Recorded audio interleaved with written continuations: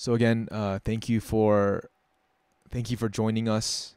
Um, Thank you for joining us on this Sunday, and it is a great Sunday, a great day, just to come and worship the Lord, and we're continuing our series on the book of Mark, and I think it's really simple as we go through this series. The more I read the book of Mark, and I've read now Mark chapter 1 probably like 10 to 20 times. It's just over and over reading a relatively really short chapter in terms of just there's so much that happens in this one chapter. And as I'm really reading this book, I think for me, it's understanding this book is an outline of what it means to be a disciple of Christ, to be a follower of Jesus, and why you should be a follower of Jesus.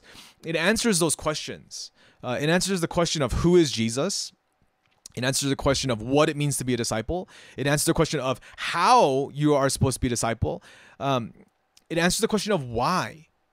Why we follow Jesus, because of what he's done. It answers these questions very straightforward, and if you can during this time, just read the book of Mark. Just read it slowly with me. Read it as we're reading through it, in terms of just see how kind of straightforward it is. It doesn't have all the fluff that Matthew and Luke does in terms of describing the details. It gets really to the nitty gritty. It gets to the brass tacks of what it means to follow Jesus, of what Jesus did, and it's very instructive in terms of a timeline and outline of the ministry of Christ.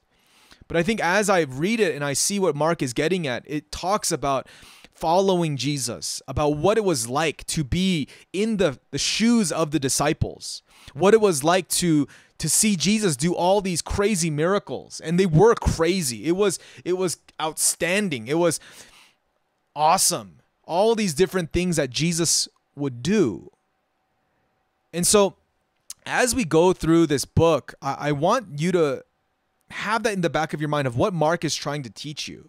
Mark is trying to teach you what it means to be a follower of Christ, to be a disciple of Christ. And if you're not a Christian, if you're not someone who calls yourself a Christian or wants to be a disciple, what I would ask, or I would pray for you, is not that you have to commit your life to Jesus. Because I think in our understanding of what it means to be a disciple, without understanding what Mark is trying to get at, we think of being a disciple of Jesus as being a radical, as being someone who is completely sold out, is just this fully on fire for the Lord, willing to sell everything and go follow Jesus. And at one point, that is what a disciple is. But what Mark is trying to explain is that it's not as radical as it may seem. Selling all your possessions and following Jesus seems very radical. It seems crazy. And so what happens is, if we're not a believer, if you're not someone who knows Jesus, then you look at Christians and you're like, they're crazy. They're insane. Why would they drop everything and follow this dude, this guy, this crazy man who says he can do all these things, who preaches all the time, who talks all the time? Why would they lay down everything and follow him? What I believe Mark is doing is that he shows the power of Jesus. He shows how Jesus is so strong, he's so mighty, that Mark explains that Jesus is Lord, that Jesus is the Messiah. And so you would be crazy not to follow him. You would be crazy not to drop everything and follow the one who has the power to heal, who has the power to do miracles, who has the power to do incredible things. When you see that Jesus has the power, when you see that Jesus is able, then what happens very quickly is that this call to discipleship isn't difficult. It's logical. When you see that Jesus knows the future, knows the present, and he knows your entire past, when he knows everything and he has it all under his control, that he is trustworthy, that he is loving, that he is faithful, that he's humble, it's easy to follow that kind of leader. I think in our day and age, we've become so cynical. and maybe not you, maybe it's just me. We've become so cynical when it comes to people, become so cynical when it comes to organized religion, so cynical when it comes to people in leadership. And again, maybe I'm just talking about myself, but I've become more cynical, and I think I need to repent. I do repent of my cynicism, because my trust isn't in things of this world. My trust isn't in people in leadership. My trust isn't in things that have been created. My trust needs to be in the Creator. And I think this is where I want to bridge the gap. I want to bridge the gap between non-believers and believers. That it's not about being a radical. It's not about being insane and being crazy for Christ. It's about knowing who Jesus is, knowing his power, knowing his love, knowing his grace, knowing that he loves you and he forgives you for everything that you've done, and that he's calling you to follow him. He's calling you to witness not what you can do, but witness what he can do, what he has promised. And when we witness those things, our cynicism, my cynicism, begins to wash away. Because I think my cynicism derives, my jadedness derives from the fact that people fail. People fail all the time. Time and time again, when you put your trust in a person, they are going to fail you. Because they're human. Because they're imperfect, because they're fallen. Like no one is perfect. And so it doesn't matter who you think of, the best person you could think of. They at some point in their life have done something wrong that if you really understood the depth of their sin or depth of their humanity, really, you would realize that putting them on a pedestal was kind of foolish of you. Putting them on this grand pedestal where you say like, man, they were a great person. That if you really looked into their lives, deep into their lives, you would realize, no, they were deeply human. And I don't have a anecdote for you, because frankly, I don't need to humiliate, or I don't need to tell you a story about someone in my life that I looked up to that they failed me. I don't even need to bring up those scars of people in not only leadership, just people in my life that they failed me. And I think even thinking about what to talk about, in terms of people failing, a part of that is just saying, Lord, I'm sorry. Lord, I confess that I've put my trust in people on this earth. I've put my trust in leaders, in people in positions of authority, or people that I care about, in friends, in people that I hoped would love me or take care of me. And you know what? Yeah, I have great friends, but sometimes they failed me. Sometimes people close to me have failed me. And it becomes this game almost where you have to go back and forth with who can I trust?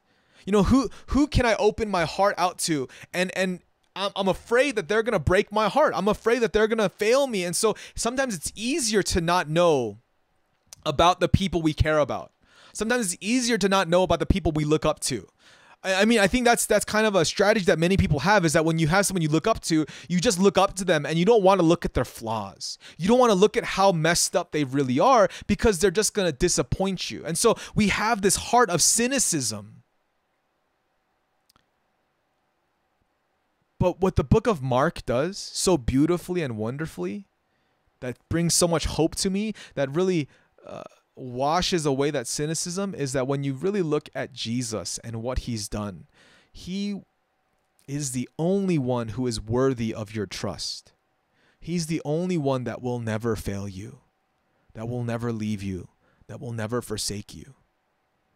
If you've been hurt in the past, if you've been hurt in the past by someone, by anyone, if you have a relational pain, this message is for you.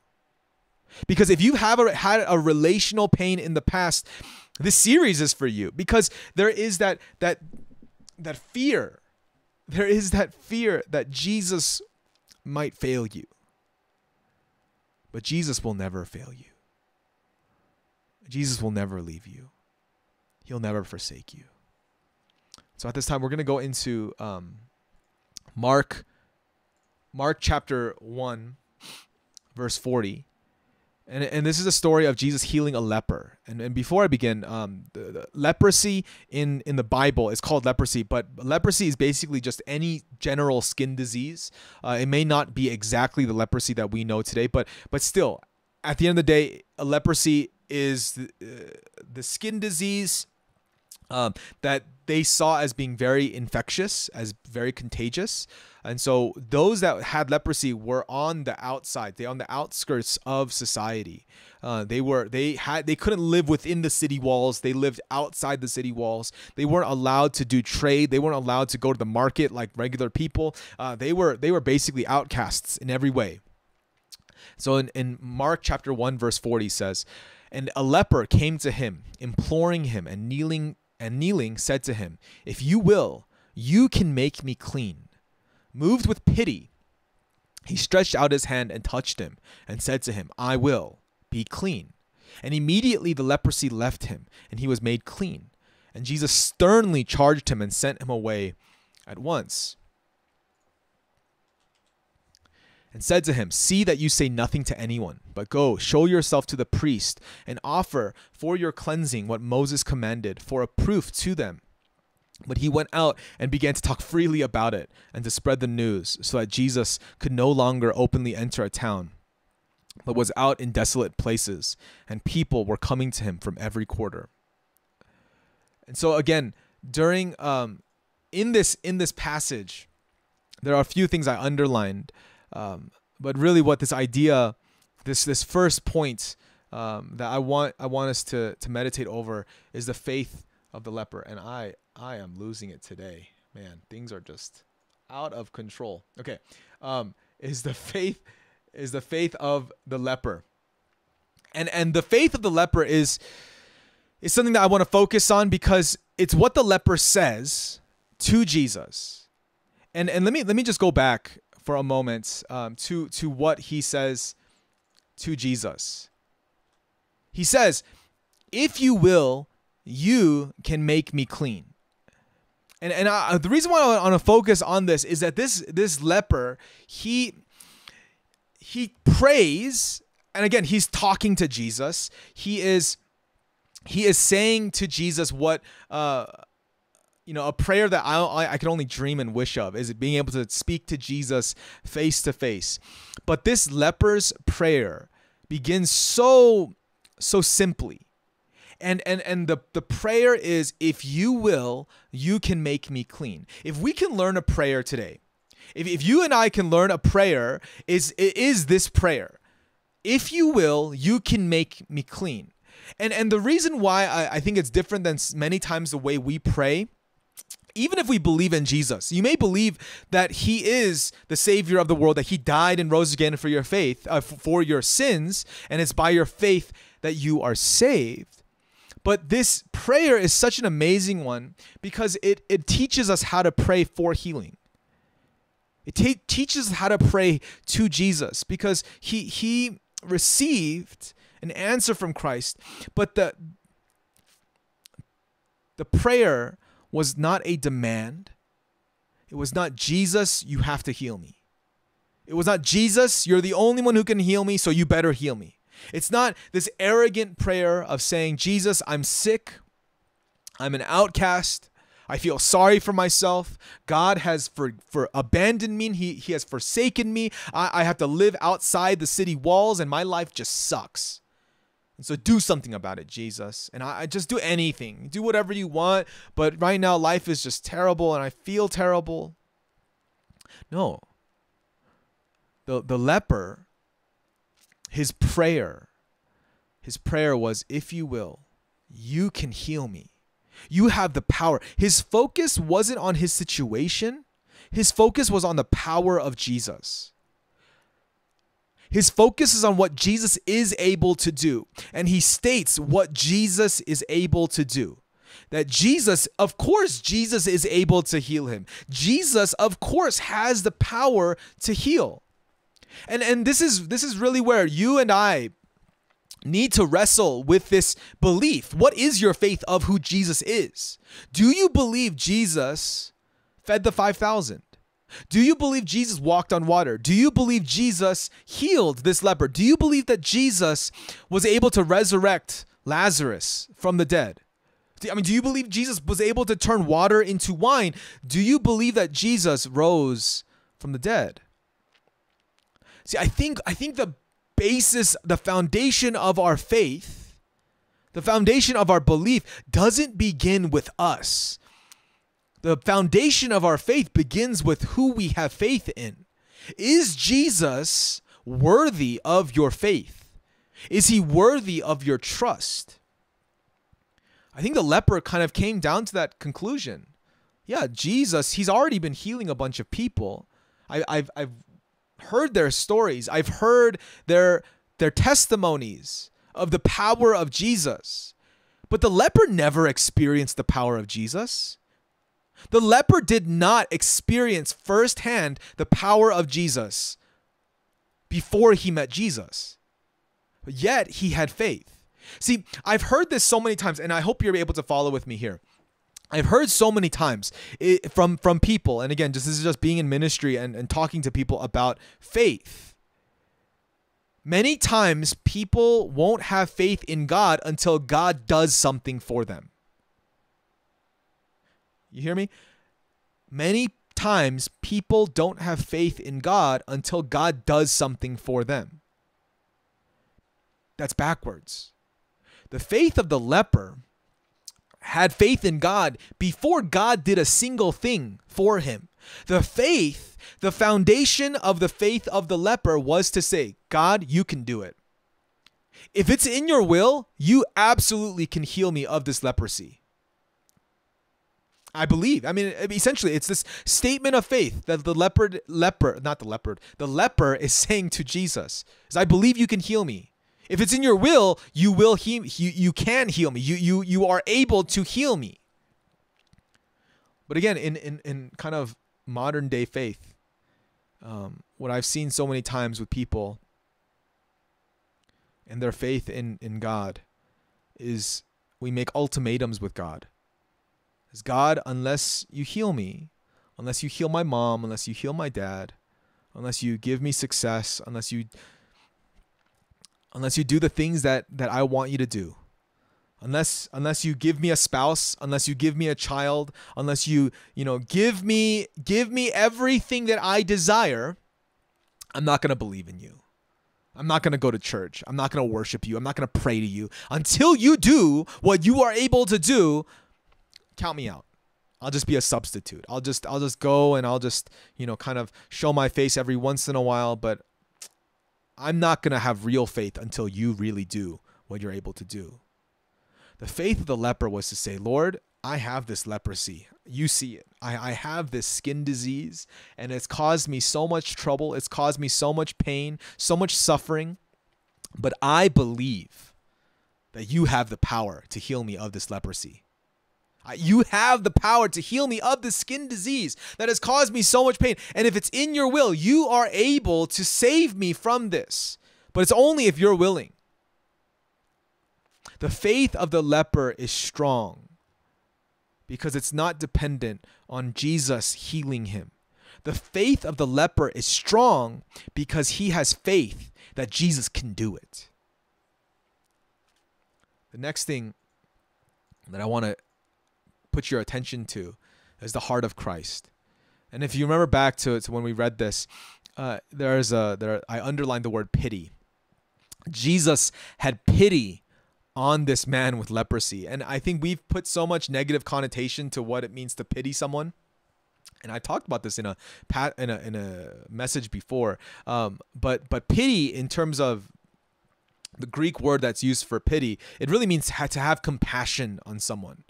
To look at someone and to feel empathy for them, to feel for their situation, that they're hurting and you understand their pain and you understand how much suffering they're going through. And so Jesus, seeing how much suffering this man was going through, he had pity on him. But it's not the negative connotation of pity that he looks down on him. No, but it's like he is this pitiful thing. He's this pitiful man that's just dealing with this intense skin disease, this intense leprosy, and he's just been ostracized and living this life of suffering. And so yeah, Jesus has pity on this person, and the heart of Christ is so beautiful. It's so beautiful because as he has pity on this man, as he has compassion on this man, he is willing to heal him.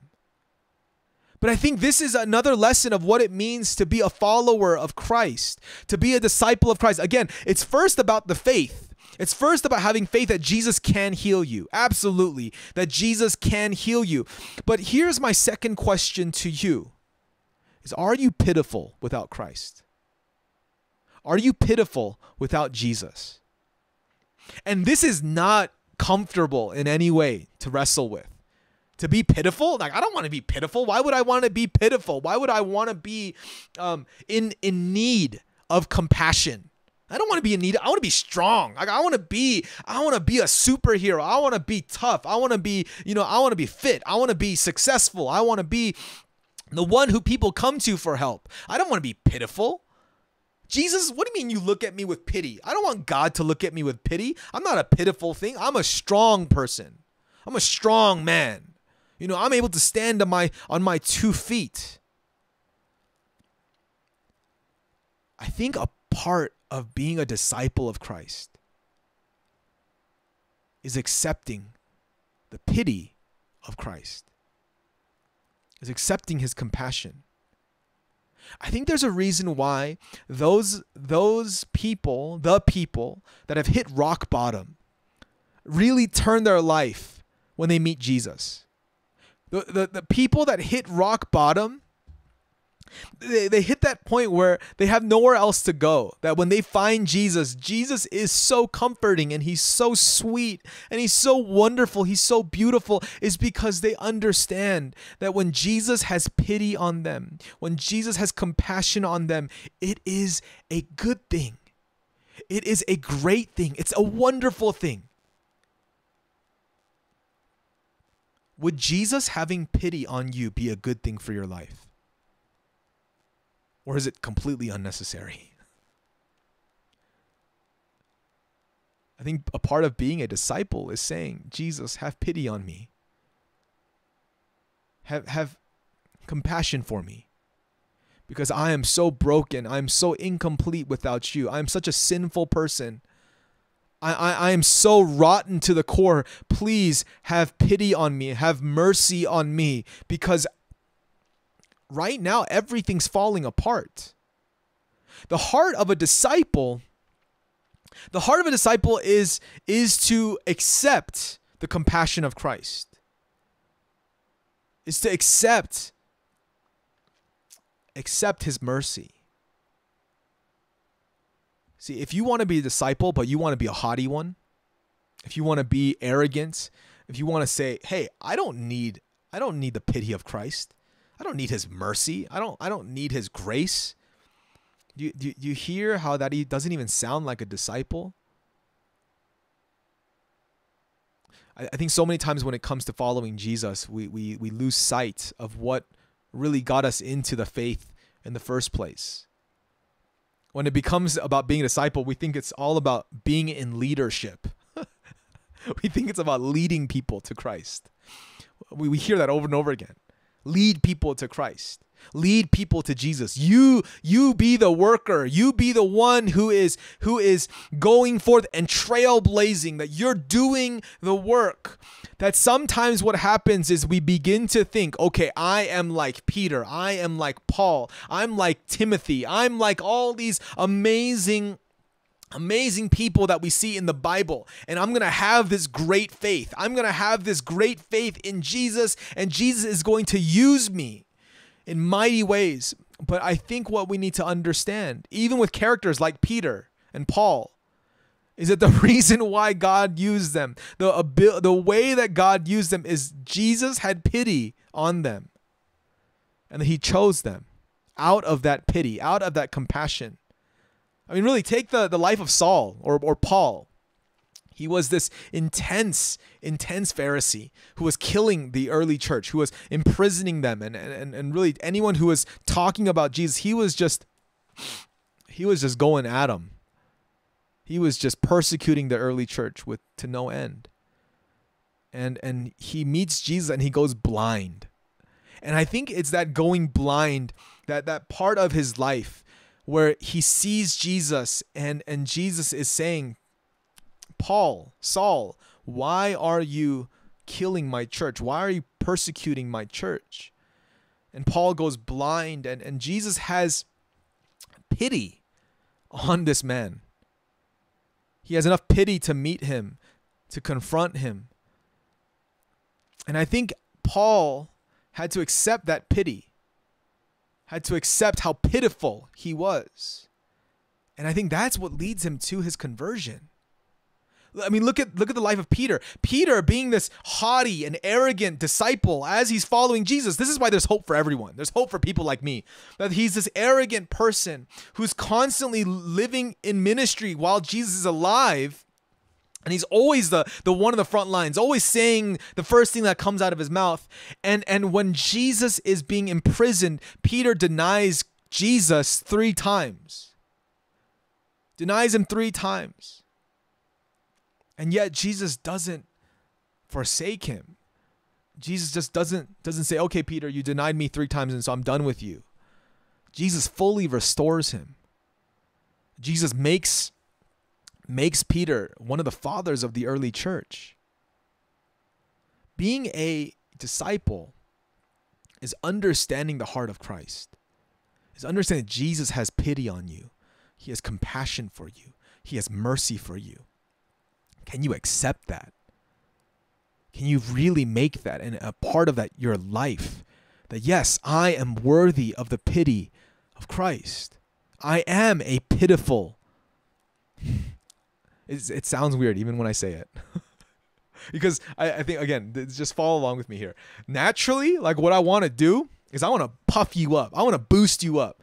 You're not pitiful. You're strong. Like you are strong. And I want to add, you are strong in the Lord. You are mighty. You are mighty in the Lord. That you can go and you can do all things through Christ who strengthens you. And those are good things to hear. And those are good things to know.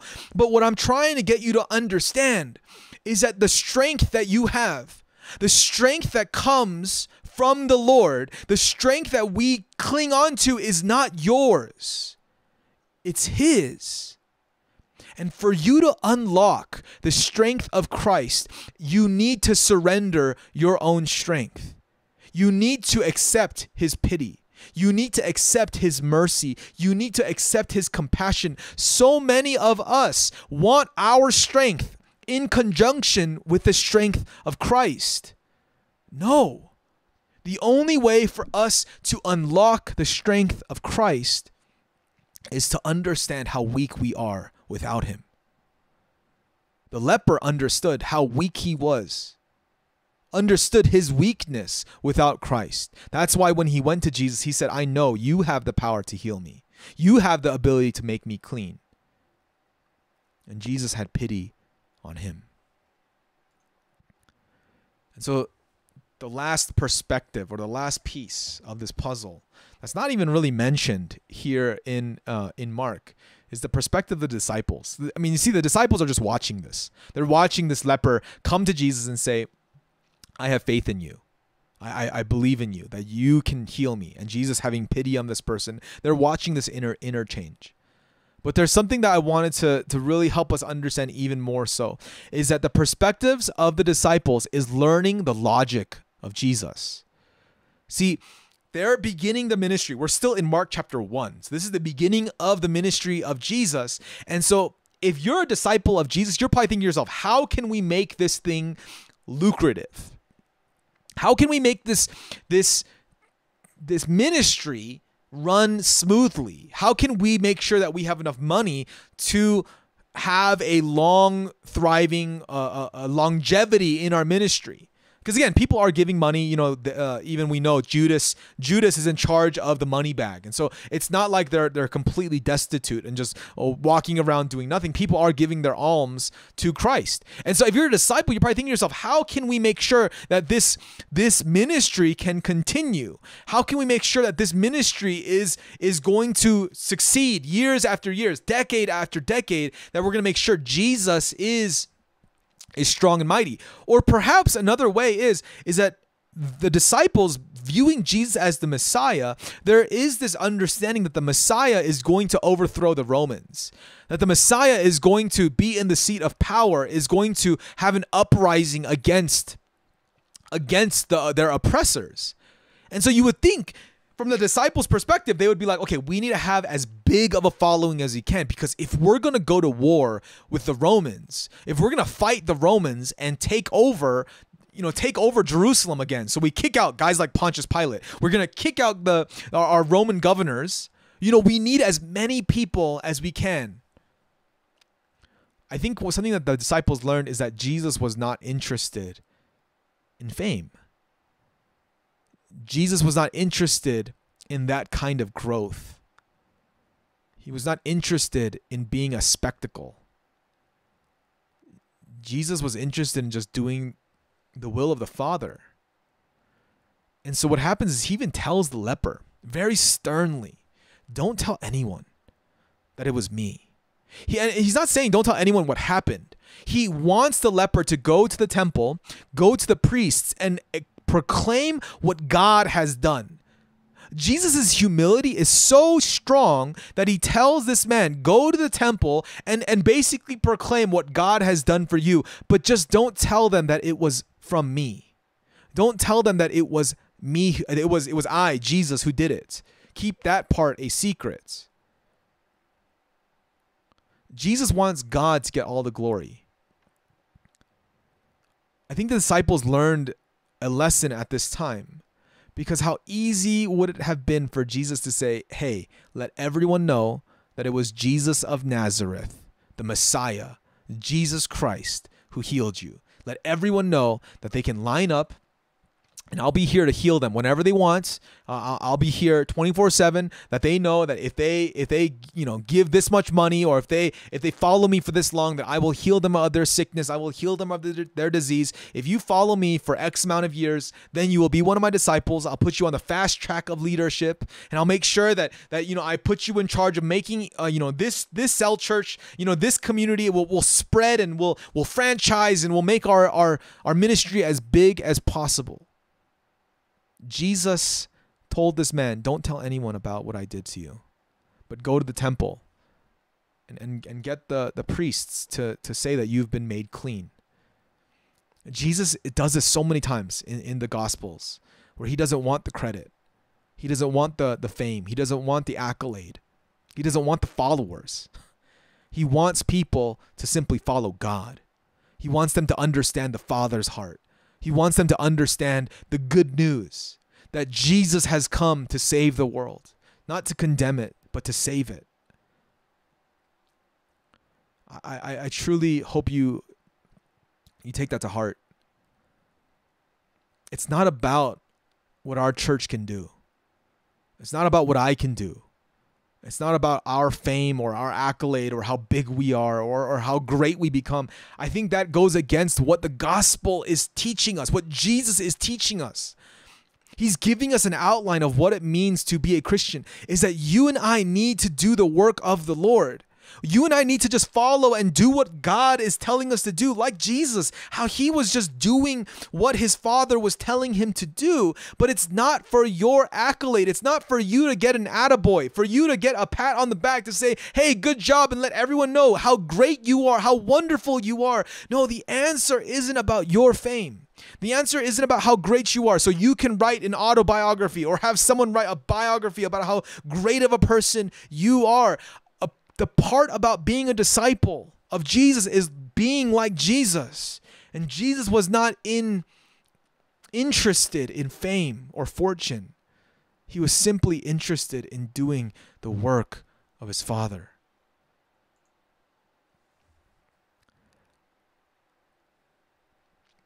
I hope and I pray that you wrestle with this idea of discipleship. You wrestle with this idea of what it means to follow Jesus.